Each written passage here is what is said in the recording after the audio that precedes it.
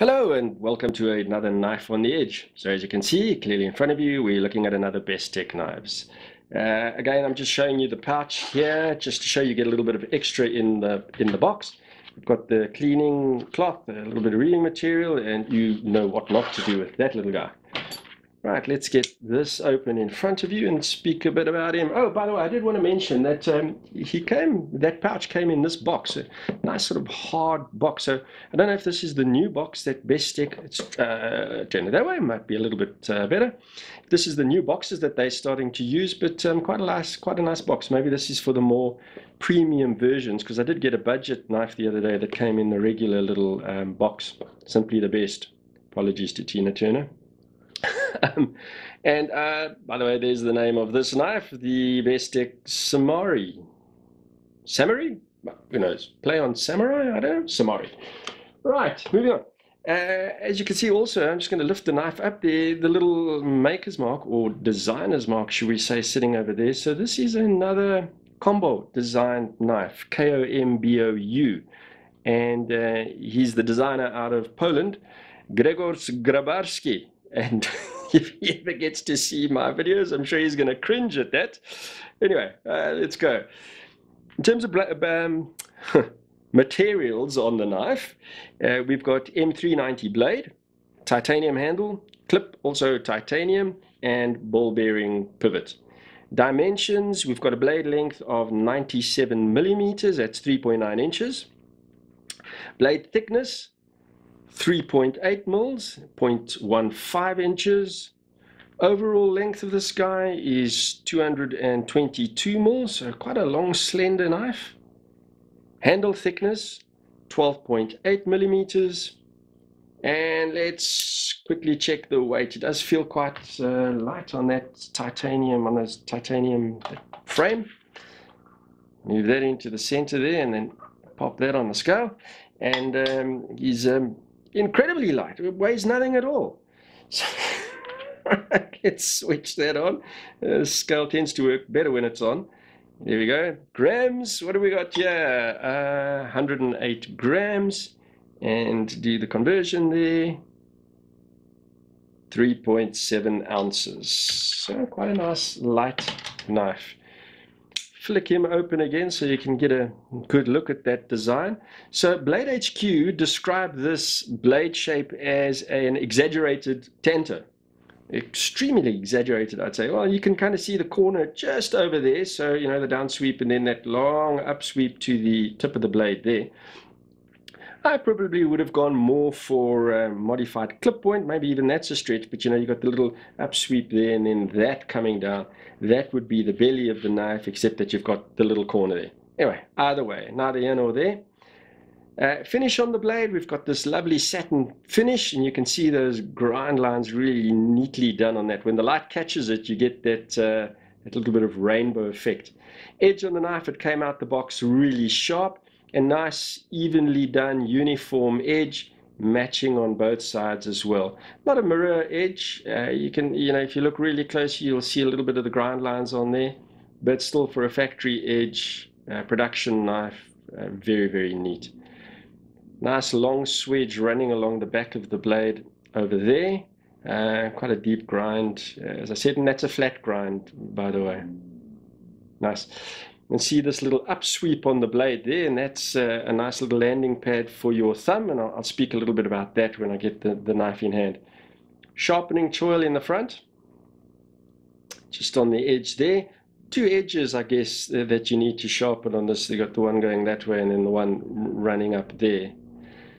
Deploys using the flipper tab. It's the only way to deploy the knife, so you've got no other little options. If you want it as a fidget toy, it's that or nothing. But it does fly out on those ceramic bearings, and a nice sound as well. Smacks out there. Detent decent as well, also sucks the blade in. Softish sound, but a secure detent. Right, size of the knife. So in my medium-sized hands, I wear a large glove. I've mentioned before, I can comfortably get 4 fingers around there, plenty of room to spare. So if you do have beefier hands, this is not going to be an issue for you. the edges of the knife, we've got this nice beveled edge on the knife. I think I've been called it chamfering in a lot of my other videos, but beveled edge, much better description of that, all the way around. And it does sort of taper off to the edge. Here we've got a little step down. So in hand, comfortable, no hot spots, no hot spot from the sort of softened pocket clip either. And then on that pocket clip, we've got right hand only tip up. And you can see that pocket clip, no little screws or anything on there. So that's attached through that side, running right through, holding the frame together and keeping the pocket clip on. Nice, neatly done. Hardware on it all talks, so no proprietary stuff here. So if you do want to take the knife apart, no issues on that. We very seldom see proprietary anymore, really. I suppose on some customs and maybe on Medford knives, we still see that. Interesting as well, I noticed the little Bestech logo on the pivot is different. Now, I don't know if they've been doing this for a while, but on the Bestechs I've got, they've still got the B on there. And in fact, I got a more entry-level budget Bestech recently in terms of materials, also just came in a little cardboard box. But that's still got the B on it. So I don't know if they're busy transitioning to this logo, or if this is going to be something that they use on the more premium blades, but as you can see, a little different B design on that pivot. Right, let's get him open again and lay it down there.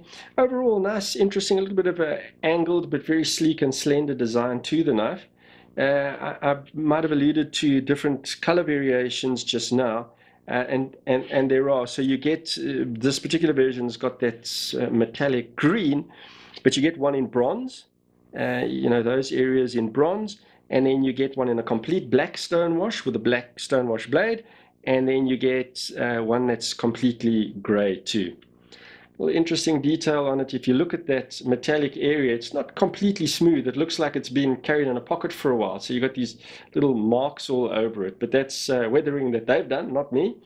The advantage of that is if this knife is in your pocket and you do get one or two little scratches on it, it's not going to show. It's just going to blend into the design of the knife. So if you're a pedantic person like I am and you scratch your new knife and get a bit upset, this is not going to happen. You're not even going to notice it.